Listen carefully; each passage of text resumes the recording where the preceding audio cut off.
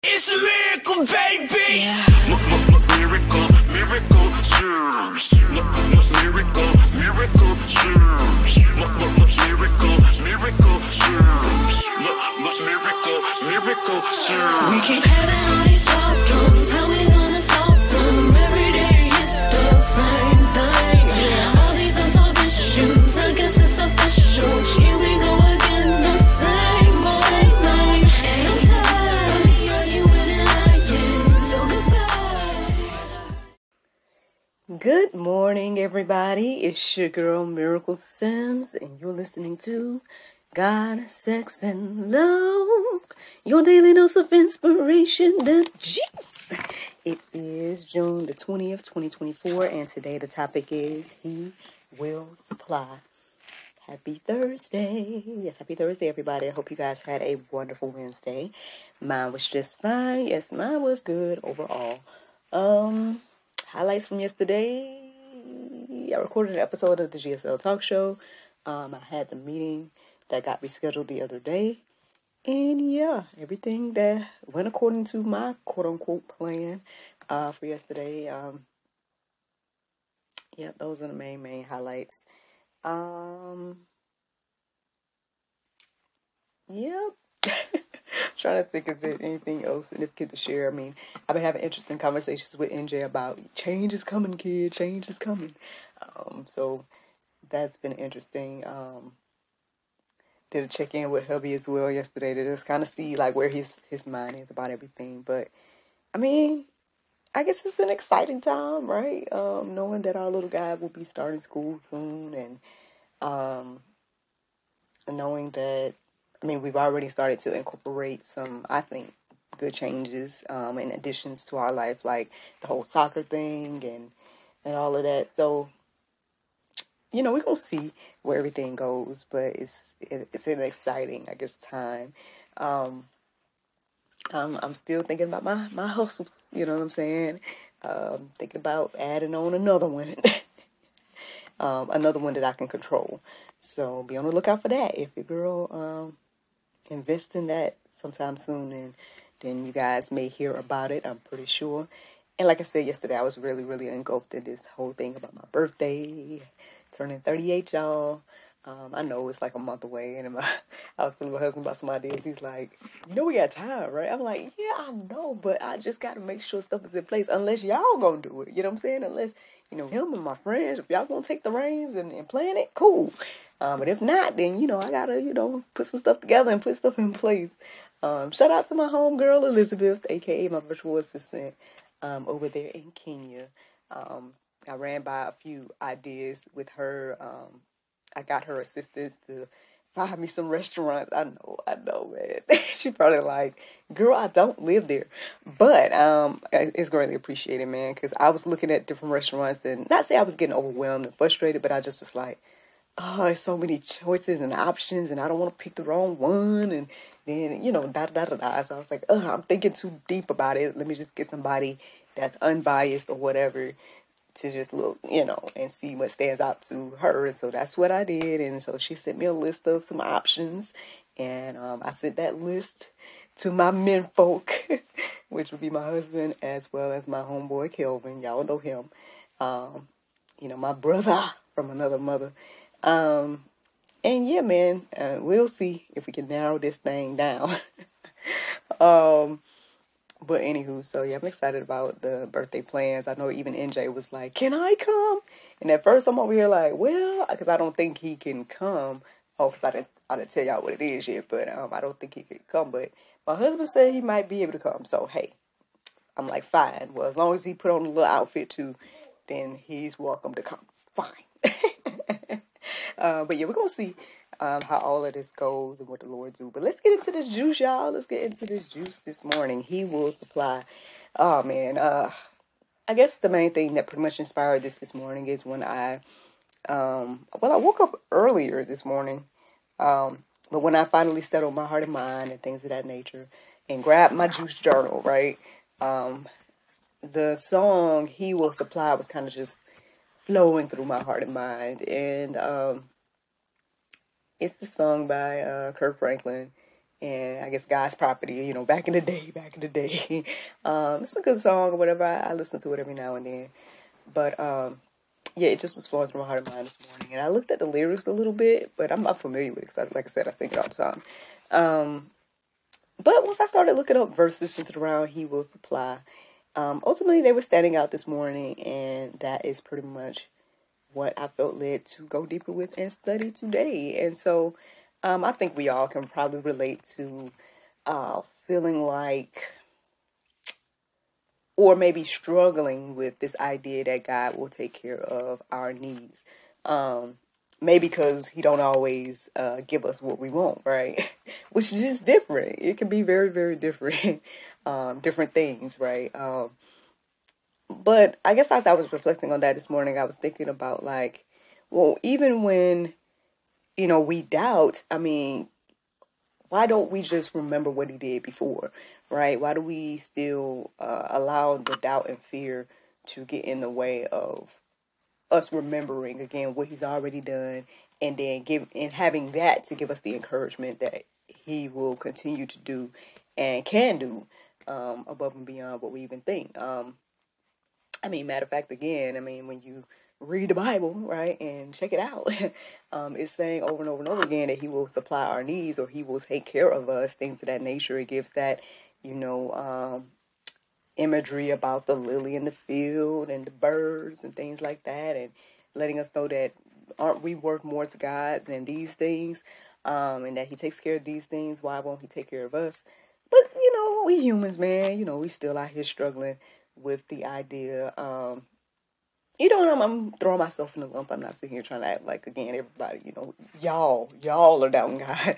But I think we all have had those moments of doubt and fear and whatever else you want to call it. So let me share some verses that hopefully will encourage and inspire all of us in regards to this. So Philippians 4:19 says, "And my God will supply every need of yours according to His riches in glory in Christ Jesus."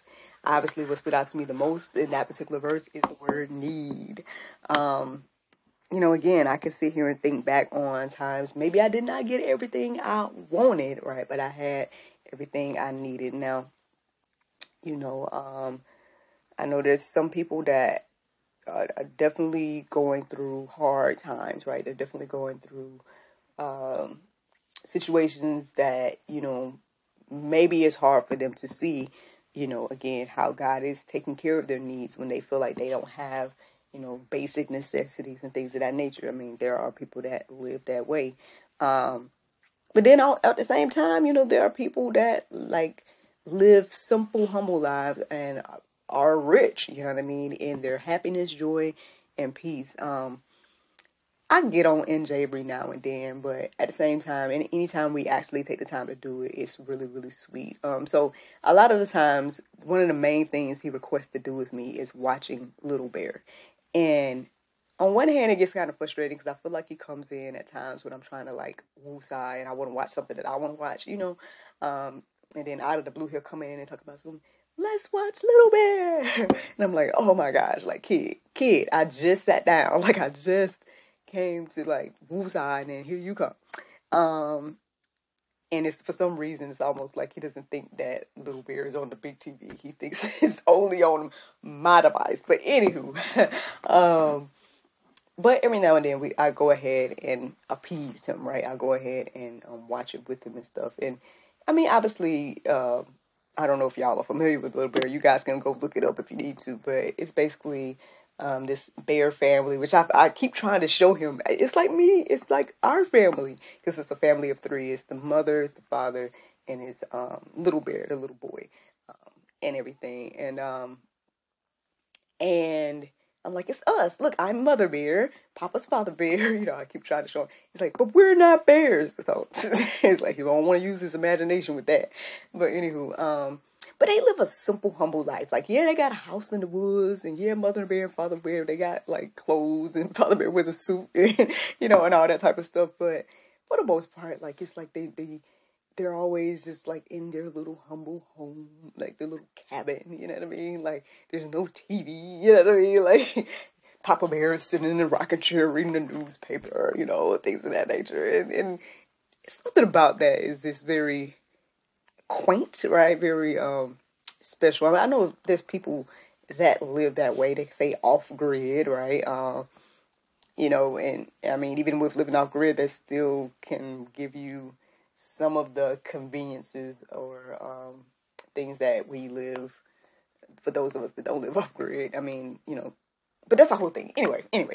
I was just thinking about the humbleness of that and the simpleness of that, and how, again, there's individuals that can be very, very content with that life, and things of that nature. But some of us, we have all the things and we still not content, right?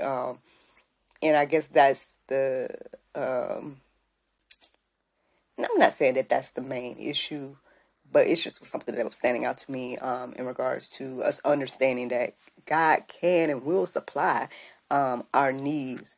And I think that, again, we've been through a lot of different things to know that, right? I can look back on my life and say, you know what? In spite of everything, God always, kept a roof over my head. I always had clothes on my back.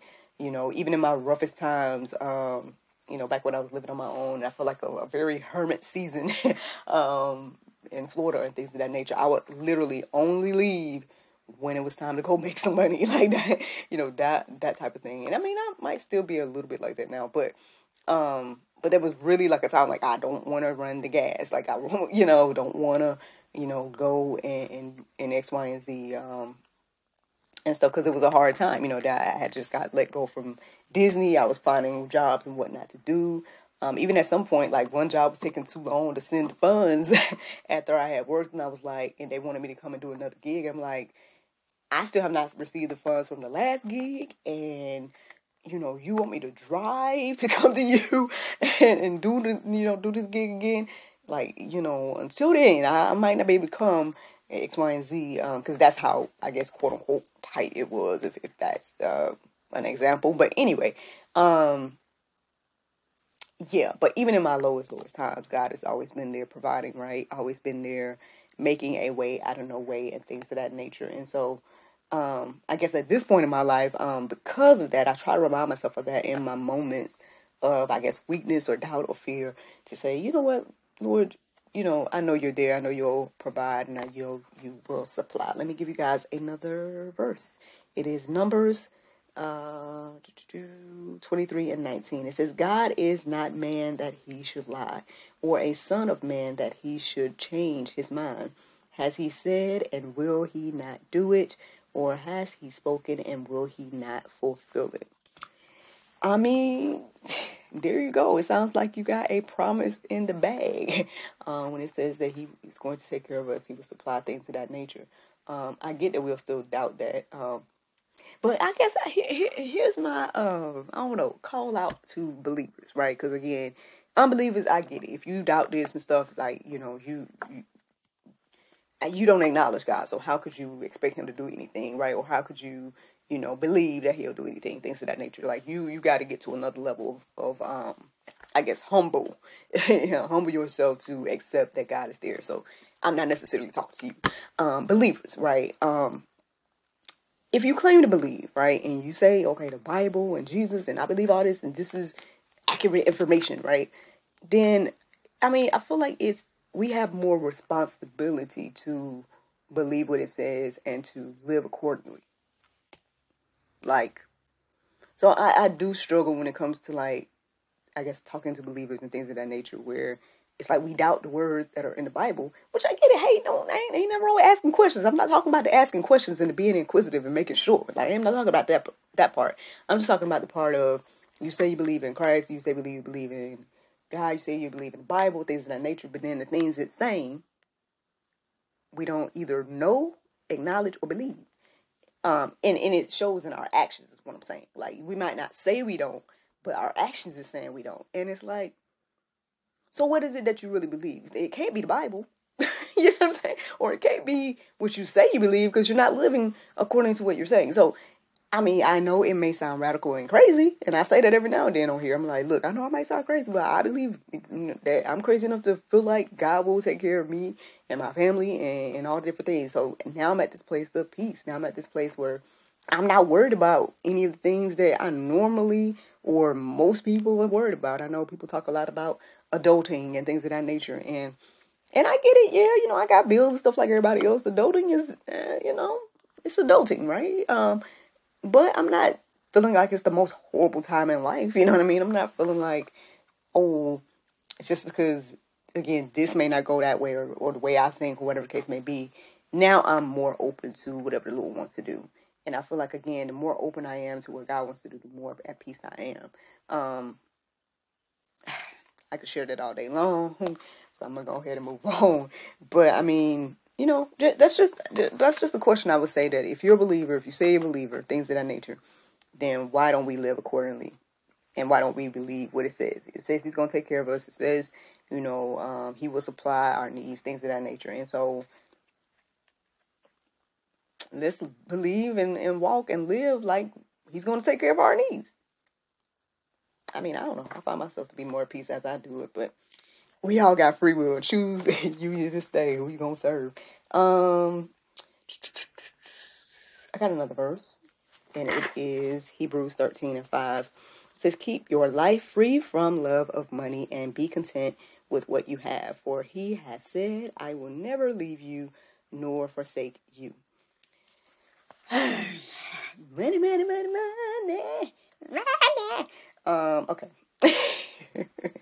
And I know y'all probably think, well, Miracle, this is weird because every other week you talk about another job and because you're trying to get more money. I don't necessarily. So this is one of my difficult things. Like, anytime people ask me, so how much you want to make, and how much you want to do this, and da da da da. Like, what's your goal, your financial goal? I don't have numbers for that. I just don't. Like, I mean, I don't know. Some people do. I want to make 6 figures, right? Some people have specifically what they want. And maybe, who knows? Maybe I would get more if I did have a number. I don't know. But I just know when people have asked me those different things, that's not necessarily something I'm particularly thinking about. So even when I talk to you guys about, I might add on another side hustle or whatever the case may be. And sure, it might be to get more money. I'm not going to sit here and be like, ooh, yeah, I'm doing it all for free or something. But it's more about, for me, I feel like it's more about either access to things I want or providing, things I like, or providing another avenue for God to be able to move through, things of that nature. Like, I guess the way I feel, or at least at this point, is I see that, okay, I know people talk about the multiple streams of income and all that different type of stuff. And I guess I look at it like, I mean, how can God, and now obviously he can do whatever he want to do. So not just God in particular, but I'm just saying, if I have the inkling, right, or if I'm encouraged and inspired to create another stream and things of that nature, then, I mean, there is room and multiple ways for God to move. Now, again, he don't need me to make the stream because he can do whatever he want to do and make it by himself. I can just have some drop right into my lap. And he's done that, so I'm not going to sit here and say that. But what I'm saying is that my pursuit or the things that I share here, or the whole idea of me adding on and things of that nature, isn't necessarily because I have a certain goal financially to reach. I guess I don't love money that much. I don't know. I guess that's my example. That's all. I say all that to say that it's not necessarily the love of money that is my purpose or goal as I pursue doing things. I think my purpose and goal has been using my gifts and talents. My purpose and goals have been, again, wanting to, let's just leave it there because that's pretty much what it is for me. Like, using my gifts and talents in every aspect, like whatever God has put in me, I want to be able to use it and things of that nature. And I try my best to live my life accordingly and do that. Now, if those things provide things financially, great. You know what I mean? That's not going to hurt my household. And if it don't, then still cool. You know what I mean? At least it's something that I did, and do. So I guess we got to really, really think about like what is our goal at the end of the day. Is it, our trust in God? Is it our, faith, things of that nature? Or is it just like, again, the money thing? I get it. We needed to, quote unquote, survive, right? We needed to do things we need to do and things of that nature. Or we could live like Little Bear, a simple, humble life. I don't know. But, these are just things to think about. And I think that it will affect your life overall. Again, what you're pursuing, why you're pursuing it, and things of that nature. So, I mean, those are the verses that I felt led to write down this morning about, he will supply. You guys can go deeper. There's plenty more verses at OpenBible.info. Just plug in that phrase, he will supply. And, I'm sure there will be plenty more verses that will stand out that you can let peruse and marinate on your heart, soul, and mind. But the Bible verse of today is Matthew 6:19. It says, lay not up for yourselves treasures upon earth, for where moth and rust doth corrupt, and where thieves break through and steal. Friends, I hope y'all enjoyed this juice this morning. Thank you so much for listening to God, Sex, and Love, your daily dose of inspiration, the juice. I pray you guys can go forth and have a wonderful day, and I look forward to talking to you all tomorrow, if the Lord's will. Tomorrow's Friday, right? Yeah. We have a new episode of the GSL Talk Show coming out, but I didn't write the guest name, so I don't remember right now. But I'll write it down tomorrow, and I'll tell y'all who she is. I think it's a lady. Okay. Well, anyway. Talk to you all tomorrow, if the Lord's will. Bye-bye.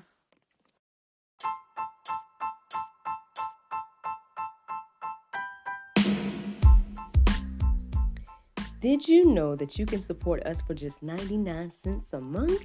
That's right, friends. You can support everything that we do here at GSL for just 99 cents a month. Take a look around wherever this post is. You might see a link or maybe even a button that says support. Go there, check out the options, consider supporting us because, we enjoy bringing you all the daily inspiration as well as the weekly talk show, but we have much, much more to come. Thank you so much for the consideration. Bye-bye.